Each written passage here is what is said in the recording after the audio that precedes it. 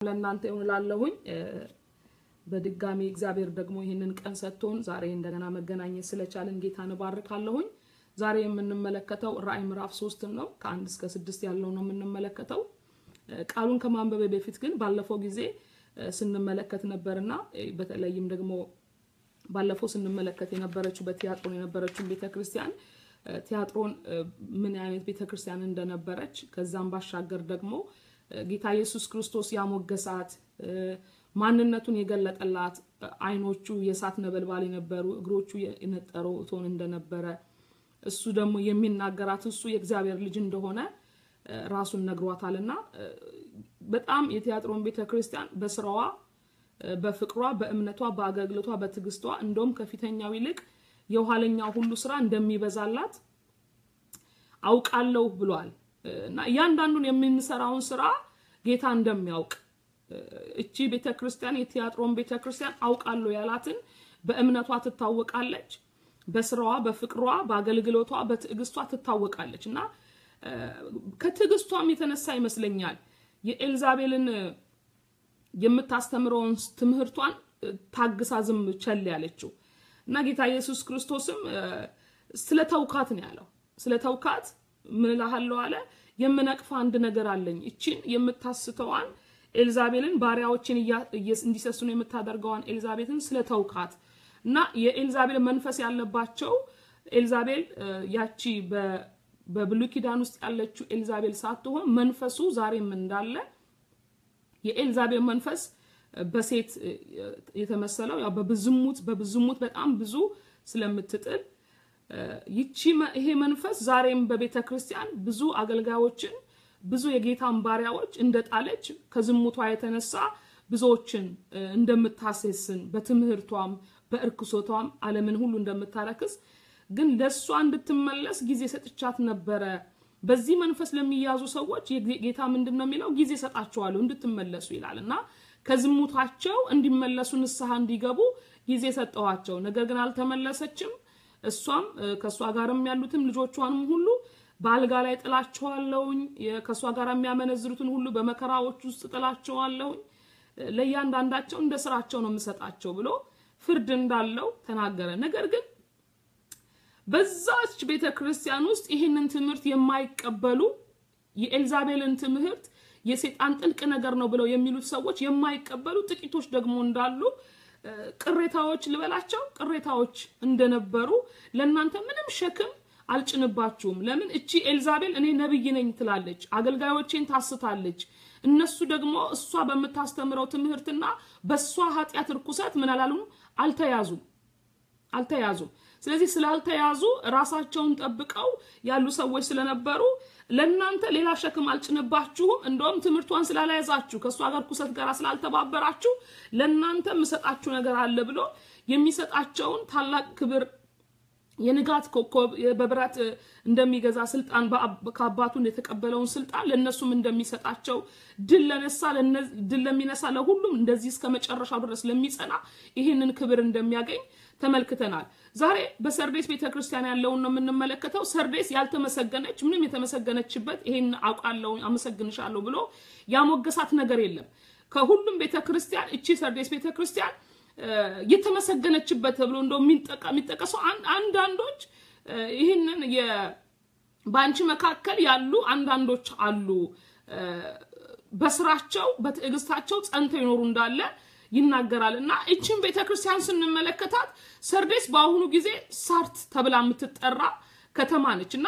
በፊት በነበረችበት ከተማ ውስጥ በጣም ሀብታምና በዝናዋ የታወቀች ከተማ ነች። ከዚህ የተነሳ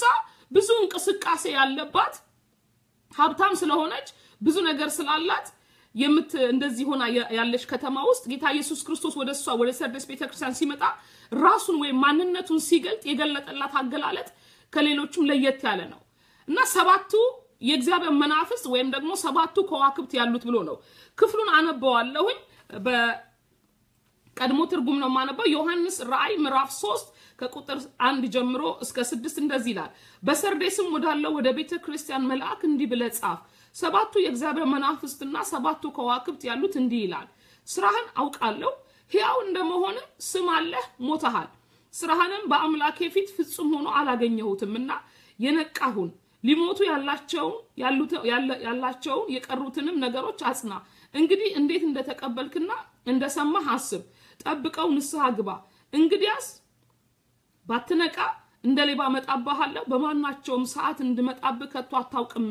ነገር ግን ልብሳቸውን ያላረከሱ በሰርዴስ ጥቂት ሰዎች ካንተ ጋር አሉ የተገባቸው ስለሆነ ነጭ ልብስ ለብሰው ከኔ ጋር ይሄዳሉ ድል የነሳውን እንዲሁም በነጭ ልብስ ይጎናጸፋል ስሙ ከህይወት መፅሀፍ አልደመስሰውም በአባቴና በመላእክቱ ፊት ለስሙ እመሰክርለታለሁ መንፈስ ለአብያተ ክርስቲያናት የሚለውን ጆሮ ያለው ይስማ ይላል ይሄንን ክፍል ነው ዛሬ የምንመለከተው ሰርዴስን ስንመለከታት በጣም የሚገርመው ሀብታምና ታዋቂ ዝነኛ የሆነች ከተማ ነበረች እቺ ከተማ ጌታ ኢየሱስ ክርስቶስም ወደሷ ሲመጣ ማንነቱን ሲገልጥላት ሰባቱ የእግዚአብሔር መናፍስትና ሰባት ከዋክብት ያሉት እንዲህ ይላል እዚህ ጋር ስንመለከት ሰባት ከዋክብት ሲል ሰባት ከዋክብት ሰባት መናፍስት ይያል ይናገራል የእግዚአብሔር መናፍስት እግዚአብሔር ከአንድ መንፈስ እንጂ ሰባት መናፍስቶች የሉትም ምን ለማለት ፈልጎ ነው ስንል ልክ በኢሳይያስ ምዕራፍ 11 ቁጥር ላይ የእግዚአብሔር መንፈስ የጥበብ መንፈስ የማስተዋል መንፈስ የምክር መንፈስ የኃይል መንፈስ የእውቀት መንፈስ እግዚአብሔርን የመፍራት መንፈስ እንደዚህ መንፈሶች ሲናገር ብዙ መንፈስ ያለው ይመስላል ግን አንዱ መንፈስ የሚሰራው የሚገልጠው እዚህ ጋር ጌታ ኢየሱስ ክርስቶስ ሲናገር ሰባቱ የእግዚአብሔር መናፍስት ያለው ፍጹምነቱን የሚያመለክት የእግዚአብሔር መንፈስ የሚሰራው ብዙ አይነት አሁን የእግዚአብሔር መንፈስ ብሎ ጥበብን የጥበብ መንፈስ ይለዋል የማስተዋል መንፈስ ይለዋል የምክር መንፈስ ይለዋል እነዚህ መንፈስ ሲል ብዙ መንፈስ እንዳለ እንዳናስብ አንድ መንፈስ ነው ያለው እሱም የእግዚአብሔር መንፈስ ቅዱስ ነው ይሄ መንፈስ ጌታ ኢየሱስ ክርስቶስ ምንድነው የሚለው ሰባቱን ደግሞ ከዋክብት ያሉት ይላል ሰባቱ ከዋክብት ማለት ምን ማለት ነው ብዬ ለማየት ሞክሬ ነበርና ሰባቱ ከዋክብት የሚለው የቤተክርስቲያን መሪዎች ወይም ደግሞ የተላከላቸው ሰዎች ወይም ደግሞ በዛች ቤተክርስቲያን ውስጥ እነሱም ቅዱሳንን እንዲያገለግሉ የተላኩ መላእክቶች በየአንዳንዱ ቤተክርስቲያን የተላከ መልአክ አለ ቅዱሳንን እንዲያገለግል የተላከ መልአክ አለ በቤተክርስቲያን ውስጥ እነዚህ ሁሉ ይሄ መንፈስም ይሄም ከዋክብት ሰባቱም ከዋክብት ምን አሉት ነው የሚለው በእጁ ያሉት እሱ ነው የሚናገረው እሱ ነው እንዲህ የሚለው ይላል እና ምንድነው የሚላቸውን ነገር ስንመለከት በጣም ያስደነግጣል ስም አላችሁ ግን ምን ብላችኋል ይላል ሞታችኋል ይላል ዋው ስም ያለው ግን የሞተ እንደውም በዚህኛው ምንድነው የሚለው ሕያው እንደመሆን ይላል ወደ ሕያውነት መተዋል እነዚህ ሰዎች ሕያው እንደመሆናቸው ሕያው ሆኖ ነበር መገኘት የሚገባቸው ግን ምን ብለዋል ሞተዋል ምን ማለት ነው ስም ያለው ግን የሞተ ስንል ሕያው ሆኖ እየኖረ ሕያው ነኝ እያለ በማስመሰል ነገር የሚገለጥ የመንፈስ ቅዱስ ኃይል እንቅስቃሴ ህልውናው የማይገለጥበት ማንነት ስም አለው ዝና አለው ክብር አለው ሁሉ ነገር ግን ምን ማለት በመንፈሳዊ ነገር የሞተ ማለት ነው ሲታይ ቆሞ ሊሄድ ይችላል ሲታይ ሊዘምር ይችላል ሲታይ ሊሰብክ ይችላል ሲታይ ሁሉ ነገር ሊያደርግ ይችላል ነገር ግን ምን የለውም መንፈስ ቅዱስ የለውም ሕያው የሚያደርገው የእግዚአብሔር መንፈስ በሱ ጋር የለም ለዚህ ነው ጌታ ኢየሱስ ክርስቶስም መንፈስ ቅዱስ ከሱ ጋር እንዳለ መንፈስ ያለው ሰባቱ የእግዚአብሔር መናፍስት በእጁ ያለው ሰባቱም ከዋክብት ያሉት እሱ ነው የሚናገራችሁ ብትዘምር ትችላለህ ልታመልክ ትችላለህ ምን ልትችላለህ ግን መንፈስ ቅዱስ ከሌለ ሕያው አይደለህም ስም አለህ ምን ብለሃል አለ ሞተሃል የሚያስፈራ ነው ስም ያላቸው የሞቱ ስም ያላቸው ዝና ያላቸው ክብር ያላቸው ግን ምን ያሉ የሞቱ ስም አለ ግን ምን ብለሃል ሞተሃል እሷኮ ክርስቲያን ነች እሱኮ ክርስቲያን ነው እሱኮ አገልጋይ ነው እሷኮ አገልጋይ ነች ልትባል ትችላለህ ምን ከሌለብህ መንፈስ ከሌለብህ ግን ሙት ነህ ይላል የእግዚአብሔር መንፈስ በህይወታችን ያው ሆኖ የማይሰራ ከሆነ ሙት ነን ግን ምን አለን ስም አለን ክርስቲያን የሚያሰኝ ስም ሊኖረን ይችላል አገልጋይ የሚያሰኝ ስም ሊኖረን ይችላል ነገር ግን መንፈስ በእኛ ላይ ከሌለ ያ መንፈስ የማይገለጥ በኃይል በጥበብ በእውቀት የማይገለጥ ከሆነ መንፈስ ቅዱስ ሕያው ሆኖ የማይሰራ ከሆነ ስም ይያለን ግን ምን ያለንን የሞትነን ጌታ ኢየሱስ ክርስቶስ ራሱን ለዚህ ለሰርዴስ ቤተክርስቲያን ሲነግራት አንቺ ስም ያለሽ ነሽ ዝና ስላላት ታላቅ ገናና ስለሆነች ስም ያላት ቤተክርስቲያን ግን ምን ያለች የሞተች ቤተክርስቲያን መንፈስ ቅዱስ ህልውና ያለው ስለሆነ የሚሰራ ስለሆነ ሕያው ስለሆነ የሚሰራው መንፈስ በእኛ መካከል ሆኖ ካልሰራ ስም አለን ምን የሚል ክርስቲያን የሚያሰኝ ወይም ደግሞ የክርስቶስ ኢየሱስ ደቀ መዝሙር የሚያሰኝ ብዙ ነገር ልንባል እንችላለን ነገር ግን መንፈስ በእኛ ላይ ሆኖ ስራውን የማይሰራ ከሆነ የሞትነን ስም እንደያዝ ልክ ለሰርዴስ እንዳላት ስም አለሽ ግን ሞተሻል መንፈስ ቅዱስ ነው ለሰዎች ሕያው የሚያደርገው መንፈስ ቅዱስን ገፍተን ካወጣ ነው የሞትን ሰዎች ነን የሞትን ሰዎች ነን ሕያውነትን በውስጥ የሚያደርገው ማን ስለሆነ መንፈስ ቅዱስ ለምን እንደዛ እንዳላችሁ ታውቃላችሁ ስራቸውን ይሄንን ከተናገረ በኋላ ስራ በአምላኬ ፊት ይላል እኔ የሚገርመኝ ይሄ ነው አስገርሞኛል በጣም ሕያው እንደመሆነ ስም አለ ግን ሞታሃል አለ ከዛ ሲናገር ምን አለ ስራ በአምላኬ ፊት ፍጹም ሆኖ አላገኘሁትም መንፈስ ቅዱስ የሌለበት ስራ ሊሰራ ይችላል ሊገለገል ይችላል ግን በአምላኬ ፊት ምን አይደለም ነው የሚለው ፍጹም አይደለም ሆኖ አላገኘሁትም ስራ በአምላኬ ፊት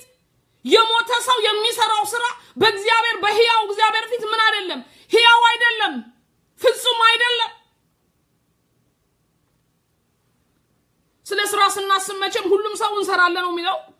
ይሄ ምድራዊ ስራ ሳይሆን መንፈሳዊ ስራ ነው ማወራችሁ የእግዚአብሔርን ስራ ሰው ሁሉም ሰው ሲጠየቅ ሰራለው ሊል ይችላል በአንደኛ ቆሮንቶስ ምዕራፍ 3 ከ12 እስከ 15 ስናነብ ስለ ስራ በጣም ባርጎ ይነግረናል ማንንም ግን በዚህ መሰረት ላይ በወርቅም ቢሆን በብር በከበረ ድንጋይም በእንጨትም በሳርም ወይም በአገዳ ቢያንስ የእያንዳንዱ ስራ ይገለጣል አንዳንዱ ስራው በወርቅ ሊሆን ይችላል የሚሰራው ወያንዳንዱ በከበረ ድንጋይ ሊሆን ይችላል የሚሰራው ያንዳንዱ በእሳት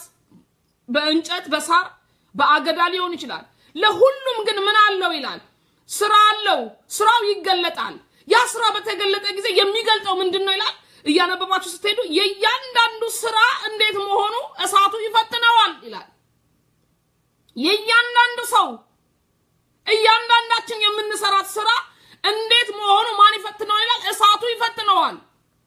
ምን ማለት ነው መንፈስ ቅዱስ የእያንዳንዳችንን ስራ ይፈትነዋል መንፈስ ቅዱስ በእሳትም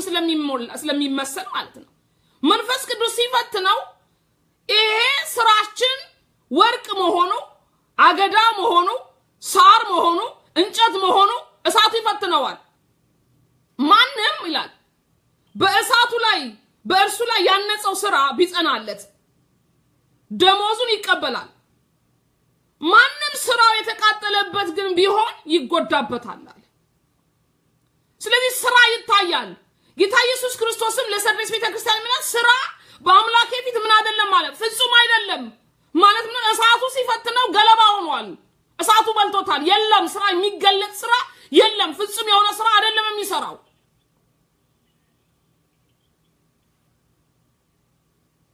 አይሰማ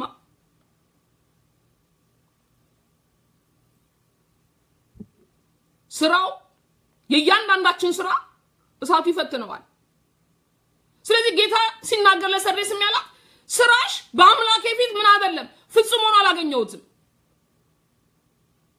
የምናደርገው እያንዳንዱ ስራ ሲታይ በእግዚአብሔር ፊት ፍጹም ነው ወይ ፍጹም ካልሆነ እሳቱ ምን ያደርገዋል ይፈትነዋል ሲፈተን በእሳቱ ውስጥ ታልፎ ካለፈና ገለባ ካልሆነ ካልቀረ ስራው ተፈትኖ ካለፈ ደሞዙን ይቀበላል አለ ካላለፈ ግን ማንንም የሰራው ቢቃጠልበት እሳቱ ሲፈትነው ቢቃጠልበት ይጎዳበታል አለ ወደ እናንተ ጋር ጥያቄውን ላምጣላችሁ ስራችሁ እንዴት ነው ስራችሁ እንዴት ነው የምንሰራው የምንሰራው ስራ ለሰው አይደለም በሰው ፊት ለታይታ የሚሆን ስራ ልንሰራ እንችላለን ምናልባት ከሰው ዘንድ ጎሽታ ልናገኝ እንችላለን ግን በመንፈስ ቅዱስ እሳት ሲፈተን በአምላካችን በእግዚአብሔር ፊት ሲፈተን ይሄ ስራችን እሳቱ እንደሚያልፍ አልፎ ደሞዝን የምንቀበልበት ነው ወይስ የምንጎዳበት ስራ ነው እየሰራን ያለነው? የሰርቪስ ቤተክርስቲያን በአምላኳ ፊት ስራዋ ምን አልነበረም? ፍጹም አልነበረም። የሞተ ሰው ድሮስ የሚሰራው ስራ ምን ፍጹም ይሆናል?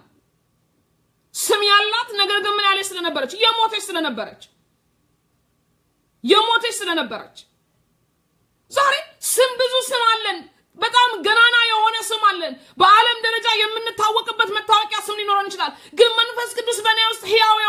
ሕያው በአምላኬ ፊት ደስ የሚያሰኝ ፍጹም የሆነ ስራ እየሰራሁበት ነው ያለሁት ወይስ የሞተ እሳቱ ሲፈትነው ገለባ ሆኖ የማያልፍ ማንነት ይዤ በእግዚአብሔር ፊት የሞትኩኝ ሆኜ ነው ያለሁት?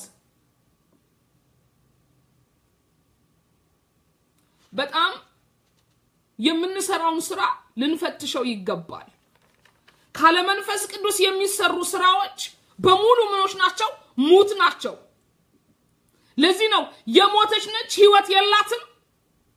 ስም ግን አላት። ውስጧ ተወርውሮ ስርዓቱን ታደርገዋለች። ምናልባት አምልኮን ታደርገዋለች፣ ቃሉን ትሰብከዋለች፣ ታስተምራለች ወይም እንትላለች። ግን ምን የለም? መንፈስ ቅዱስ ግን የለም። ኃይሉ ግን የለም። ተክዷል፣ ወጥቷል። ስርዓት ብቻ ማስፈጸም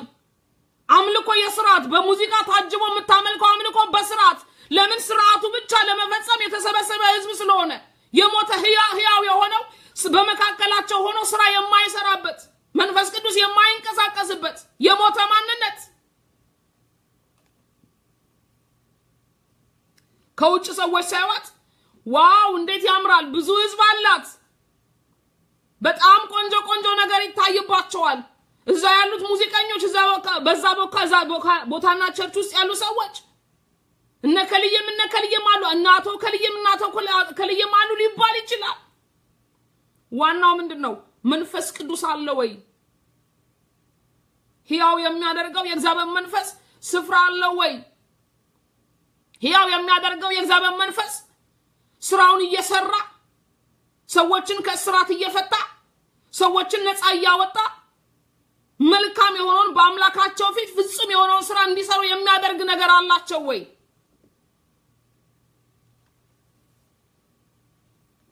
የምንሰራው ስራ በአምላካችን ፊት እንዴት ነው በሰው ተሞግሰን በሰው ተደስተው ሰዎች ተደስተውብን አጨብጭበውልን እሱን ብለውልን ብዙ ነገር ብለውልን በእግዚአብሔር ዘንድ ግን የማይታወቅ በእሳቱ ሲፈተን በመንፈስ ቅዱስ ስራችን ሲፈተን ባዶና ዜሮ ከሆነ በእውነት በጣም እንደኛ ምስኪን የሆነ ሰው የለም ስለዚህ ምን ይላታል ለሰርቪስ ቤተክርስቲያን አንቺ እንደ ሕያውነትሽ ሕያው የሆነ ስራ መስራት ሲገባሽ ግን ምን ያልሽ ነሽ አለ የሞትሽ ነሽ ዝነኛ ነሽ ስማለሽ ታዋቂ ነሽ ስማለሽ የሚገርመኝ ነገር በዚህ ዓለም ብዙ ሰዎች ስም ያላቸው ሰዎች አሉ ዝና ያላቸው ሰዎች አሉ ስማቸው በዓለም ደረጃ የሚታወቅ አላቸው የሚባል ነገር በጣም ብዙ ነገር ያላቸው ግን ወደ ግል ህይወታቸው ስትመጡ የሞቱ ናቸው እንቅልፍ እንኳን በሰላም አይተኙም ለምንድን ነው ቢባል እነዛ ሰዎች ያተረፉት ስምና ዝና እንጂ ህይወት አይደለም ያላቸው ያለቀሱ ይናገራሉ ህይወት ያስጠልቶኛል ይላሉ ህይወት ለኔ ትርጉም የለውም ይላሉ ሰው እንዴት በመድር ላይ ያለ ህይወት ትርጉም ሊኖረው ይችላል ከክርስቶስ ጋር ካልሆነ ሚዲያውን ያጣብቡታል በጣም ዝና ያላቸው ታዋቂ ናቸው ሲባል ወደ ግል ህይወታቸው ሲመጣ ኑሯቸው የተመሰቃቀለ ነው ግን ምን አላቸው ዝና አላቸው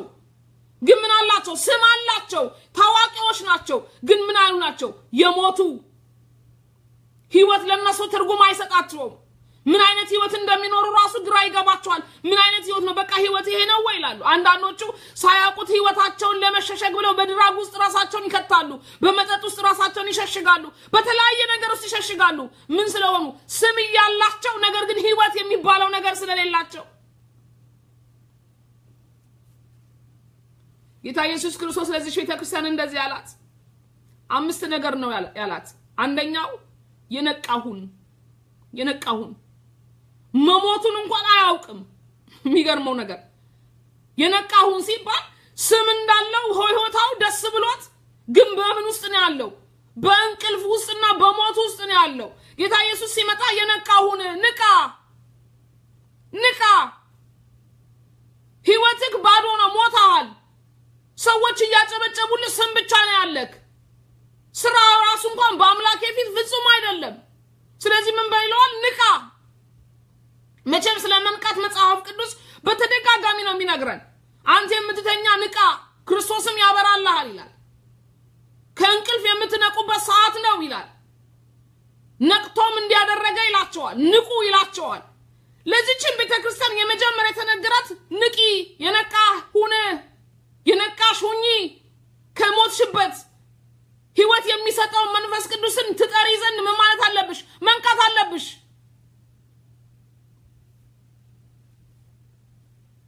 ለያንዳንዳችንም ዛሬም ይሄን የእግዚአብሔር መንፈስ ጥሪ ቃል ለኔና ለናንተም ነው ምናልባት የሞተ ስም ብቻ ያለን ዝና ያለን ሆነ መንፈስ ቅዱስ ግን በእኛ ውስጥ ሙት ሆኖ ካለ ሕያው ሆኖ ስራውን የማይሰራ ከሆነ መንቃት አለብን ሁለተኛ ያለው ሊሞቱ ያላቸውን የቀሩትን ነገሮች አጽና ይላል የቀሩ ነገሮች አሉ ምን ይሉ ሊሞቱ እነሱ ምን በላቸው እንዳይሞቱ እነሱን አጽናቸው አበርታቸው አቁማቸው ሊሞቱ እኮ ተቃርበዋል ድሮ የነበረው ነገር ሁሉ ባዶ ሆኗል ስለዚህ ዋከን አጽና ድሮ የነበርክበትን ነገር አስበው ያድሮ ይገለጥ የነበረው ፍቅር ያድሮ ይታይ የነበረው ማንነት ስሜን መንፈስ ቅዱስን መፍራትን እኔን ማክበር የታለ ያ እንኳን ድሮ እግዚአብሔርን መፍራት የነበረ ነገር አሁን የለም እየሞተ ሊጠፋ ትንሽ ነው የቀረው ምን በለው ዋከን አጽናው የነቃ ሰው ነው ይሄንን ማድረግ የሚችለው ለዚህ ነው መጀመሪያ ነቃሁን ብሎ ካለው በኋላ የቀሩትን ደግሞ ሊሞቱ ያሉትን ልታጣቸው ልትጥላቸው በጣም ጥቂት ነገር የቀራቸውን እነሱን አጽናቸው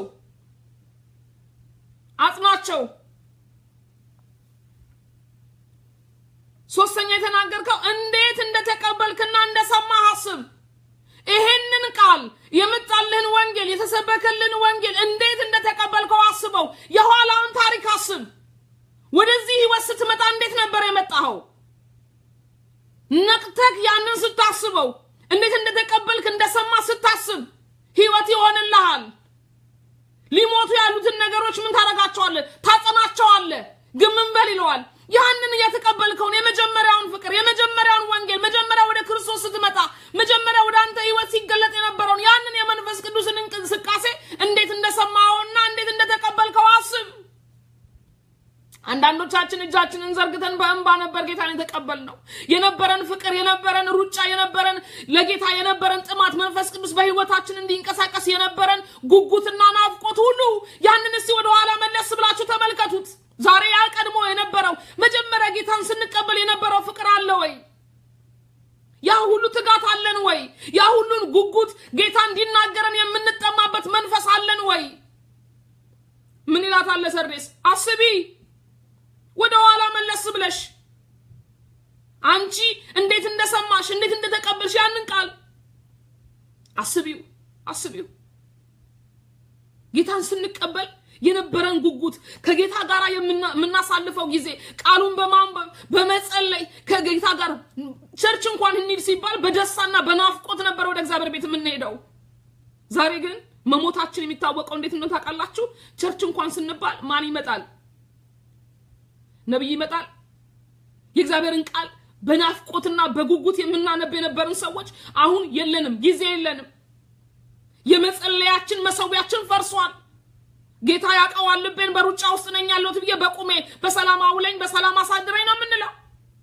ያ የመጀመሪያ የነበረው ፍቅር የቴደ መጀመሪያ የነበረው ለጌታ የነበረን ጥማት ለመንፈስ ቅዱስ ራሳችንን የሰጠንበት ያንን ነገር ይላታል ቀድሞ እንዴት እንደተቀበልሽው እንዴት ያንን ስትሰም የነበረው ነገር አስቢው በርግጥ ቀድሞ የነበረን ነገር ዛሬ በጌታ ቤት ይያለን ካለ አልሞትንም ሕያዋን ነን መንፈስ ቅዱስ የሚለዋወጥ አምላክ አይደለም እኔና እናንተ እንለወጣለን እንጂ ጌታ ግን አይለወጥም ድሮ ለጌታ የነበረን ነገር እግዚአብሔርን መፍራታችን መታዘዛችን ጌታ ሲናገረን ድንግጥ ማለታችን ጌታ ተናገረኝ እኮ ብለን ለተናገረን ቃል ለመታዘዝ የምናደርገው ያ ሁሉ ትጋት ዛሬ አለ ቀስ ያለ ሰይጣን ከውስጣችን እየቦረቦረን ስም አለን ዝና አለን ክብር አለን ግን ምን አለ መንፈሱን ከውስጣችን እየቦረቦረ ሕያዋን እንደመሆናችን ግን ምን ያለና የሞትን ስም ብቻ ያለን ሆነናል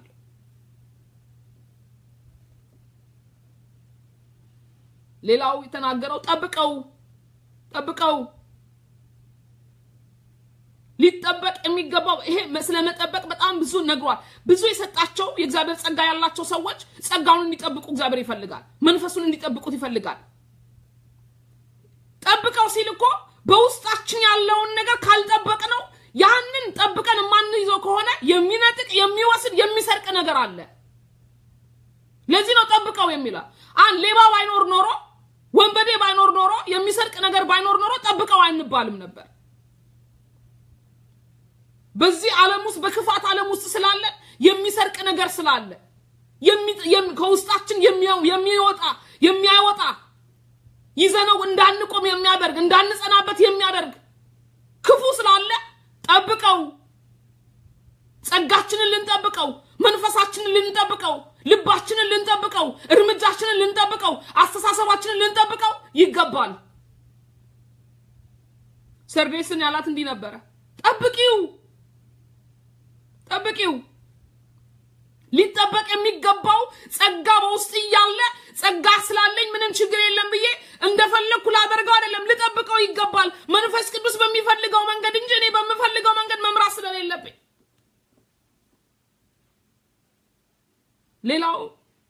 የማይለመድ ሰዎች መስማት የማይፈልጉት ባሁን ሰዓት ንስሐ ግባ ነው ለሰርዴስ ምን ማለት ንስሐ ግባ ለምን እንደ ሕያውነቱ ሕያው ሆኖ መኖር ሲገባው ግን ምን ያለ ሆኗል የሞተ ሆኗል ሞቷል ስም አለው ግን ሞቷል ስለዚህ ከዚህ ሕያው እንደመሆነ የሞት ስም ያለ ሰው ንስሐ ግባ ለምን የቀድሞውን ነገር ትተሃልና የነቃ አይደለህምና ለሞተ ነገር ራሱ ጻጽንተ መያዝ አቅተዋልና መጠበቅ አቅተዋልና ቀድሞ የነበረውን ነገር የሰማውን ነገር ማሰብ ትተሃልና ስራ በአምላኬ ፊት ፍጹም አይደለምና ምን በሌለው ንስሐ ግባ አንዳንድ ሰዎች ለምንድነው ንስሐ የምገባው በቃ በክርስቶስ ሁሉ ነገር ስላገኘው ንስሐ መግባት አያስፈልገኝም ይላሉ የሚገርመው ነገር ወደ ጌታ እስክንሄድ ድረስ ንስሐ የማይቋረጥ ነው ወይ ጌታ ወደኛ እስኪመጣ ድረስ ለምን ምህረትን ያገኘነው በምን ስለሆነ በንስሐ ስለገባን እኮ ነው የሰራናውን ኃጢያት በደል ንስሐ ገብተን አይደል እንዴ በንስሐ አይደል እንዴ ወደ እግዚአብሔር መንግስት የገባነው በይቅርታ በምህረት አይደል እንዴ ዛሬ ንስሐን ልንተው አይገባም እውነት ነው ክርስቶስ በመስቀል ላይ ብዙ ነገር ሰርቶልናል ብዙ ነገር አድርጎልናል እንደውም እኮ ጌታ ኢየሱስ ክርስቶስም ዮሐንስ መጥምቁም ሲሰብክ ንስሐ ግቡ ዋና ታላላቅ የተባሉትን እንኳን እናንተ የእፉኝት ልጆች ንስሐ እንድትገቡ ማን አመለከታችሁ ይላቸዋል እና የንስሐን ፍሬ ደግሞ አድርጉ ንስሐ መግባት ብቻ ሳይሆን የንስሐን ፍሬ አድርጉ ጌታ ኢየሱስ ክርስቶስም የመጀመሪያ ስብከቱን ሲሰብክ እንደዚህ ነው ያለው የእግዚአብሔር መንግስት ቀርባለችና ንስሐ ግቡ ለቀረበው ለእግዚአብሔር መንግስት በንስሐ ነው የሚገባው የቀረበውን የእግዚአብሔር መንግስት መውረስ የምንፈልግ ከሆነ በንስሐ ነው የምንወርሰው ንስሐ የሌለበት ህይወት እግዚአብሔር አይፈልግም ንስሐ ማለት መዋረዳችንን መሸነፋችንን የእግዚአብሔር ቃል እውነት እንደሆነ ሰሚት ማድረጋችን ነው ስለዚህ ለሰርዴስ የሚያላት ምንድነው ንስሐ ግባ ለምንድነው መገባው ስራ በአምላኬ ፊት ፍጹም አይደለም የምትሰራው ስራ በአምላኬ ፊት ምን ስላይደለ ፍጹም ስላይደለ የነቃ ስላይደለ የሞትክ ስለሆንክ ሊሞት እንኳን ያላቸው ነገሮች እንኳን አጽንተ መያዝ ያልቻልክ ሰው ስለሆንክ ያ ብቻ እኮ አይደለም እንዴት እንደተቀበልከውና እንደሰማው እንኳን ማሰብ አትፈልግም መጠበቅ አቅቶሃል ስለዚህ ምን በል ንስሐ ግባ የሰርቪስ ቤተክርስቲያን ልታደርገው የሚገባውን ዘርዝሮ ነው የነገራት ጌታ ባታደርግ ግን መንቃት ማነጽ የተቀበለችውን ወይም ደግሞ የሰማችውን ባታስብ ወይም ደግሞ ባትጠብቀው ንስሐ ባትገባ የሚከተለውን ፍርድ እንደሚደርስባት ደግሞ ነግሯታል ይሄን ባላደርግ ምን ችግር አለው ቢል ችግርማ አለው እንግዲህ ይላል ባትነቃ እንደ ሌባ መጣባሃለሁ ሲል እመጣልሃለሁ ሲል ጌታ ሊባርከው አይደለም የሚመጣው እንደ ሌባ መጣባሃለሁ ሲል ሊፈርድበት ሊያጠፋው ይሄ አመጣጥ የፍርድ አመጣጥ ነው እንጂ የበረከት አመጣጥ አይደለም እግዚአብሔር ጌታን ይመጣባሃለሁ እንደ ሌባ መጣባሃለሁ ሲለው ሊባርከው አይደለም ፍርድን እንጂ በረከትን ይዞ አይደለም የሚመጣው ለምን ንስሐ አልገባማ አልነቃማ ባትነቃ ያልኩን ነገር ባታደርገው እመጣብሃለሁ ቢሆን ሊዳኝን ሊያድነን ሊታደገን ስለሆነ አሜን እልል ያሰኝ ነበር እመጣብሃለሁ ግን ካለ ለፍርድ ነው የሚመጣው ለቁጣ ነው የሚመጣው ይሄኛው እመጣብሃለሁ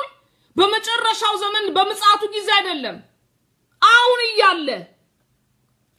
እያለ ማለት ነው መጽአቱ ሳይመጣ አንዳንዶቻችን የእግዚአብሔር ፍርድ የእግዚአብሔር ቁጣ የሚመስለን መጨረሻ ላይ ይመስለናል አንዳንዶች እንደሆን ቁጣና የእግዚአብሔር ቁጣና ፍርድ የሚመጣባቸው በህይወት እያሉ እግዚአብሔር ይቀጣቸዋል የእግዚአብሔር ፍቅር ነው የሚቆጣ አይደለም እንዳትሉኝ እግዚአብሔር የሚባላ መሳት ነው ይላል ምህረቱ እጅግ የበዛም ቢሆን ደግሞ የሚቆጣ አምላክ ነው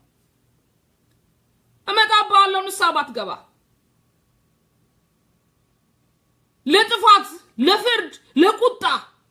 ጌታ በሚመጣበት ጊዜ እመጣብሃለሁ ብሎ ሲመጣ ከጌታ እጅ የሚያድነው የለም ሳይመጣ ጌታ ሳይመጣበት ማስተካከል የሚገባውን እንዲያስተካክል ነው ቀድሞ የነገረው እመጣብሃለሁ ብሎ ካለ ፍርድ ነው እመጣልሃለሁ ልጄ እመጣልሻለሁ ቢል ግን እግዚአብሔር ሊባርከን ሊያነሳን እንደሆነ እንድናስብ ይገባናል እመጣብሃለሁ ግን ካለ ለቁጣ ነው የሚመጣው ለፍርድ ነው የሚመጣው በጣም የሚገርመው በዚህ በሰርቪስ ቤተክርስቲያን ውስጥ ልብሳቸውን ያላረከሱ ጥቂቶች አሉ ጌታ በዘመናት ሁሉ የራሱ ቅሬታዎች አሉት በጣም የተበላሸ ዓለም ውስጥ ነው እዚህማ ሰው የለም ባላችሁበት ምንም እዚህማ እንደው አሁን ለጌታ የሚሆን ሰው አለ ብላችሁ ባላችሁበት ቦታ እግዚአብሔር የሰወራቸው ቅሬታዎች አሉት ልክ ኤልያስ ብቻዬን ቀርቻለሁ ብሎ ባለቀሰ ጊዜ ጌታ እኔ ሰወርኳቸው እኮ አሉ ለባል እንደውም ያለኩ ያልሰሙ ብሎ ስለ ቅሬታዎቹ ተናገረ ሰርዴስን ንስሐ እንድትገባ ምንም የተመሰገነችበት ነገር የለም እንደውም ስራዋ በአምላኬ ፊት ነው የሚለው ፍጹም አይደለም የተባለችው ፍጹም ሆኖ አላገኙትም የተባለ በተባለችበት ቤተክርስቲያን ውስጥ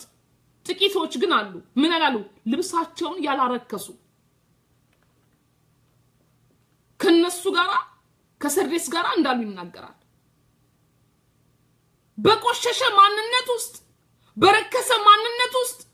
ሁሉን ስታዩት ግራና ቀኛችሁን ስትመለከቱ ቅድስና የሌለ የሚመስል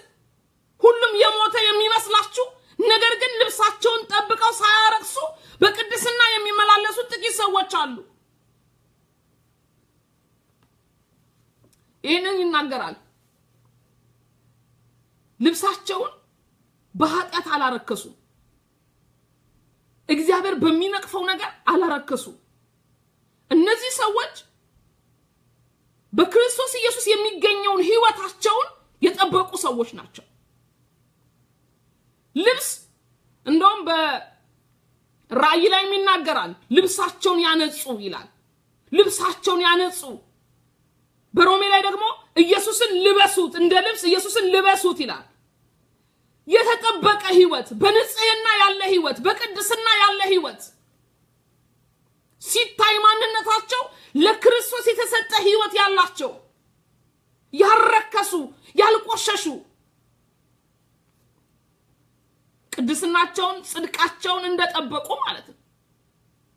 ንጽህናቸውን እንደጠበቁ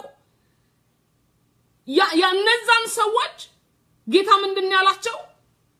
ለነዚህ ሰዎች የራሱ መልእክት እንዳለው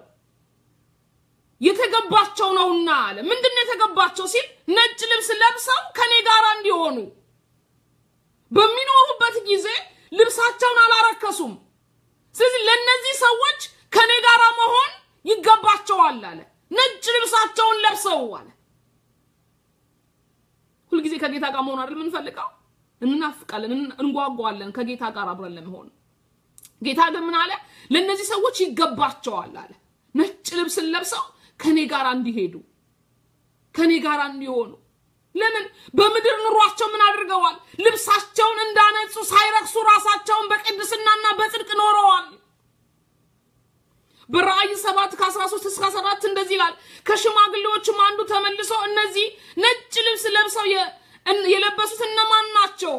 ከወዴትስ መጡ አለኝ እኔም ጌታ ሆይ አንተ ታውቃለህ አልኩ አለኝም እነዚህ ከታላቁ መከራ የመጡ ናቸው ልብሳቸውን አጥበው በበጉ ደም የነጹ አለ ልብሳቸውን አጥበው በበጉ ደም የነጹ ከታላቁ መከራ የመጡ ልብሳቸው ያረከሰ የነጹ ሰዎች ከማን ጋር ይሆናሉ ከጌታ ጋር አብረው ይሄዳሉ ዛሬ የለበስነውን ኢየሱስን ያገኘነውን ህይወት ከሚያረክስ ቅድስናችንን ከሚያስጥል ጽድቅን ከሚያስጥል ማንነት ራሳችንን እንድንጠብቅ ለምን ከጌታ ጋር የሚሆኑ ምናቸው ያሉ ናቸው ነጭ ልብስ የለበሱ ራሳቸውን ያነጹ ሰዎች ጌታ ንጹህ ስለሆነ ቆሻሻ ነገር ጋር ህብረት የለውም ዛሬ በስጋችን እንደፈለግን መሆን እንችላለን ቁሰቱንም አመጹንም ማድረግ እንችላለን ነፍሳችን ነው ጌታን ወደ መንግስቱ የምትገባው ይያሉ ከሚያስተምሩ ሐሰተኛ አስተማሪዎች ራሳችንን እንጠብቅ ስጋዬ ጌታ ነው ስጋችንን ከሚያረክስ ማንነታችንን ከሚያረክስ ቅድስናችንን ከሚያስጥል ጽድቃችንን ከሚያስጥል ከማንኛውም ነገር ራሳችንን ጠብቀን ከጌታ ጋር እንድንሆን ልብሳቸውን ያነጹ ለነሱ ይገባቸዋል ነጭ ልብስ ለብሰው ከኔ ጋር እንዲሄዱ አለ ጌታ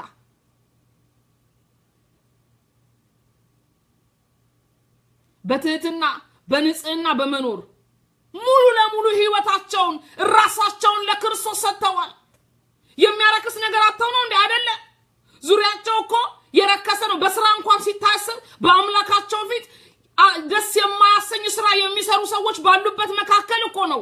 እነዚህ ሰዎች ያሉት ግን ምን ብለዋል ራሳቸውን በንጽህናና በጽድቅ ጠብቀዋል በትህትናና ለጌታ ራሳቸውን በማስገዛት የኖሩ ሰዎች ናቸው ለዚህ ነው ጌታ ይገባቸዋል ነጭ ልብስ ለብሰው ከኔ ጋር መሆን ይገባቸዋል ያለው ዙሪያዬን ያያዩ አይደለም መራመድ ያለብኝ በአካባቢ ያለውን ያያዩ አይደለም መራመድ ያለብኝ የጌታ ቃል ምን ይላል እርኩሰት በበዛበት ዓለም ውስጥ አመጽ በበዛበት ዓለም ውስጥ እየኖርኩኝ እኔ ግን ከጌታ ጋር እንዴት ነኝ ጌታን ያረከስኩት ነው ጌታን ያሰደብኩት ነው ልብሴን ጠብቄ ሳላረክስ በንጽህና በቅድስና ክርስቶስ ኢየሱስን እንደለበስ ለሱ የተገዛው በንጽህናና በትህትና እስከ መጨረሻው ድረስ ከሱ ጋር እንድጓዝ ነው ጌታ የሚፈልገው ለነዚህ ሰዎች ድል ለነሱ ሰዎች የሚያገኙት ሶስት ነገር እንዳለ ይናገራል አንደኛው እንዲሁ በነጭ ልብስ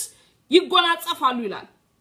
ልብሳቸውን አላረከሱም ጌታም ይገባቸዋል ያለው ነጭ ልብስ ለብሰው ነው ይላል ድል ለነሱ ደግሞ ምን ያደርጋሉ ይላል በነጭ ልብስ ይጎናጸፋሉ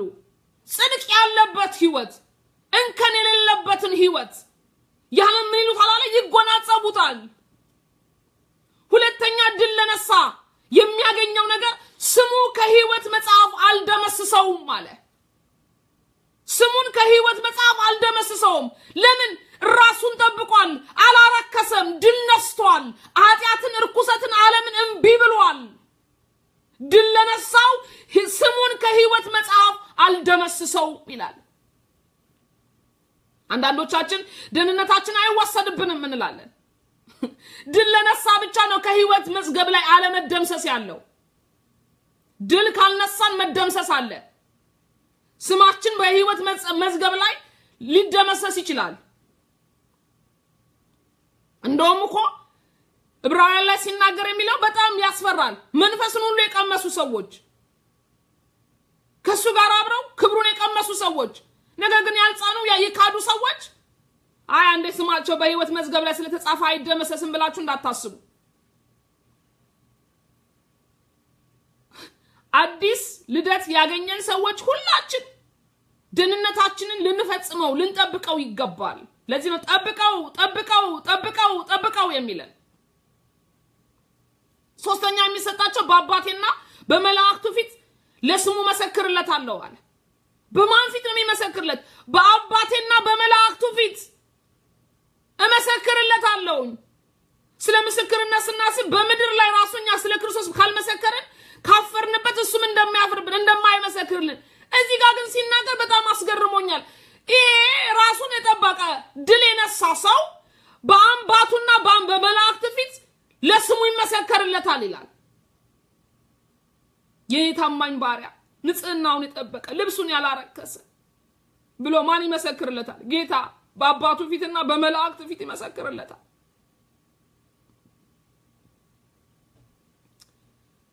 እንኳን በሰማይ አይደለም በመድር ምስክርነት ከሰዎች ስናገኝ እንዴት ደስ እንደሚያሰኘን ታውቃላችሁ አይደለ ሰዎች ምስክርነትን ሲሰሙ ነፍሳቸውን ሐሴት ታደርጋለች ደስ ይላቸዋል አስቡት ለጥቂት ጊዜ ነው መከራው ልብሳችንን ስንጠብቀው ንጹህ እንደሆነ ስንጠብቀው መከራ ከኃጢያተኞች ይደርስብናል በኃጢያተኞች ከደረሰበት ተቃውሞ ይላል በሁሉ ታግሶ ነው ጌታ ኢየሱስ ክርስቶስ ከኃጢያተኞች የሚደርስ ተቃውሞ አለ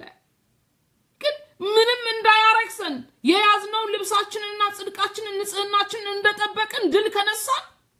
ጌታ የሚሰጠን የሚያጎናጽፈን ነጭ ልብስ አለ ያ ብቻ አይደለም ከህይወት መዝገብ ላይ አንደመሰስም ከህይወት መዝገብ ላይ ተደመሰስን ማለት ስማችን በህይወት መዝገብ ላይ ተጽፎ ካልተገኘ ከተደመሰሰ ከጠፋ ምን ማለት ነው ወደ ዘላለም ባህር እሳት መጣል ነው በራእይ 20:15 ላይ በህይወት መጽሐፍ ተጽፎ ያልተገኘ ማንኛውም በእሳት ባህር ውስጥ ተጣለ ነው የሚለው ስለዚህ ለደህንነታችን ምን ማለት አለብን መጠንቀቅ አለብን ከህይወት መዝገብ ላይ ስማችን ተደምስሶ እንዳንገኝ ከህይወት መዝገብ ላይ ስማችን ተፍቆ እንዳይገኝ ንጽህናችንን ለክርስቶስ ያለን ህይወት ታማኝነታችን ቅድስናችንን እንደያዝን ስራችን በእሳቱ ሲፈተን የነጻ ስራ የሚያልፍ ተፈትኖ ካለፈ ደሞዙን ይቀበላል አለ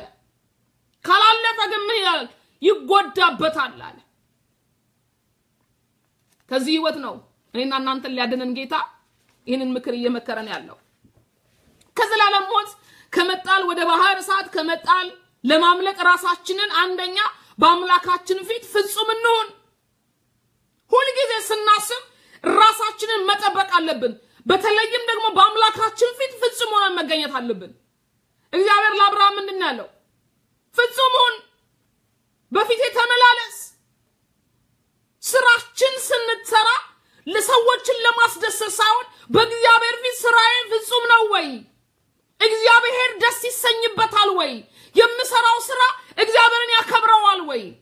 ጌታን ያሳያል ወይ መንፈስ ቅዱስ አለበት ወይ መንፈሱን አስወጥቼ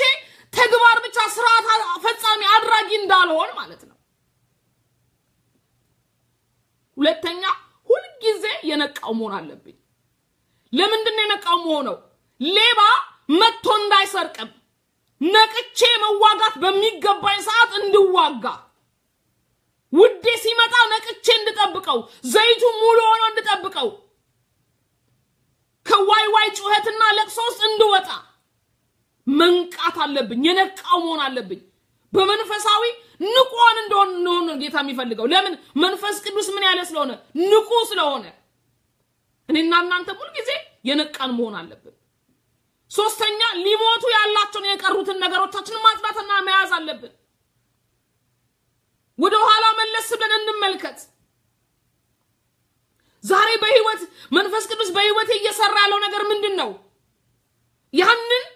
እንዳይጠፋብኝ እንዳይሞት እንዳልጥለው በማይሆን ነገር እንዳልለውጠው ተራሁን እንዳይቀልብኝ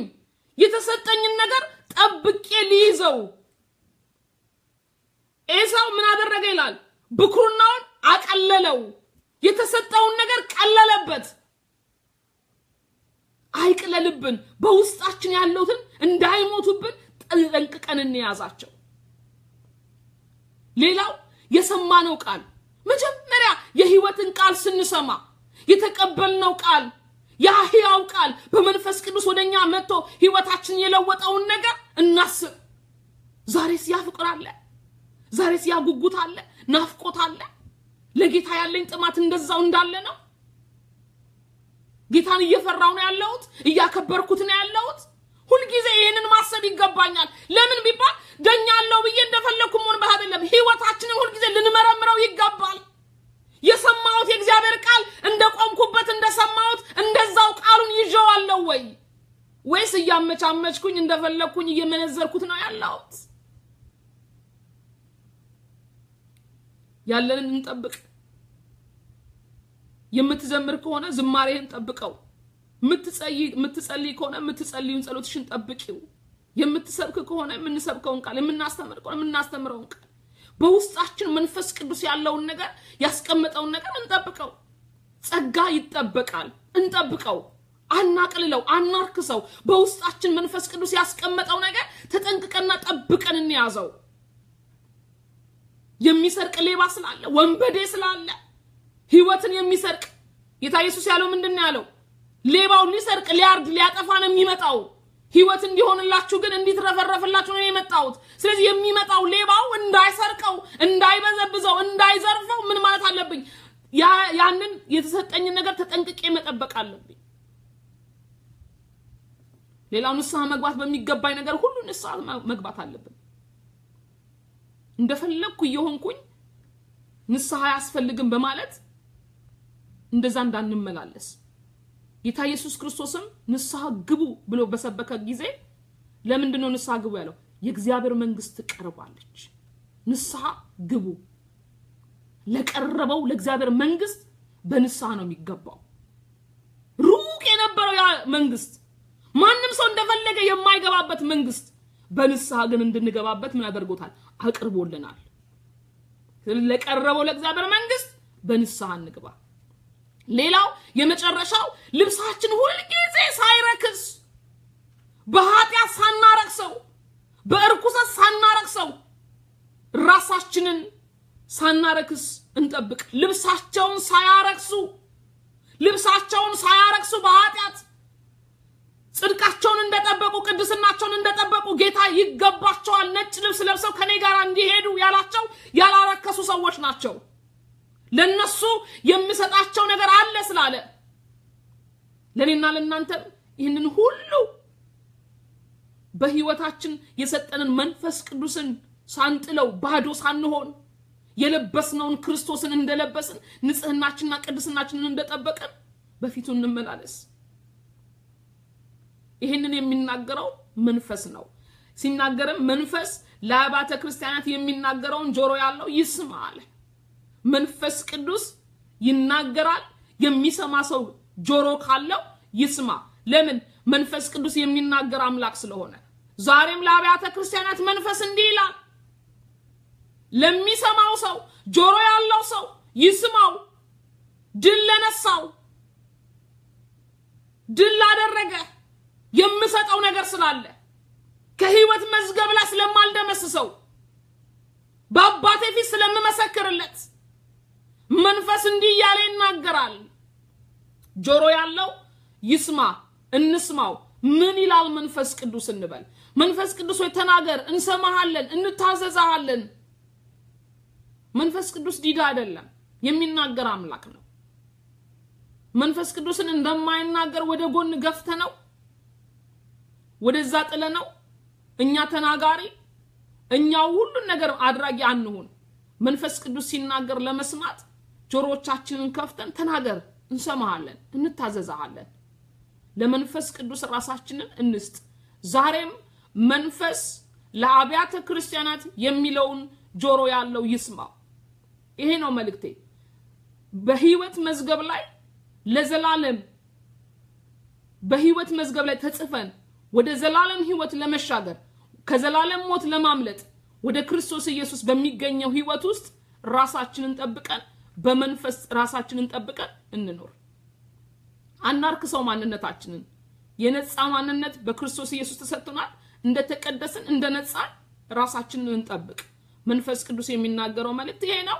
ጌታ ኢየሱስ ክርስቶስ ይባርካችሁ ሁላችሁንም ወዳችኋለሁ መልእክቴን እዚህ ላይ ጨርሻለሁ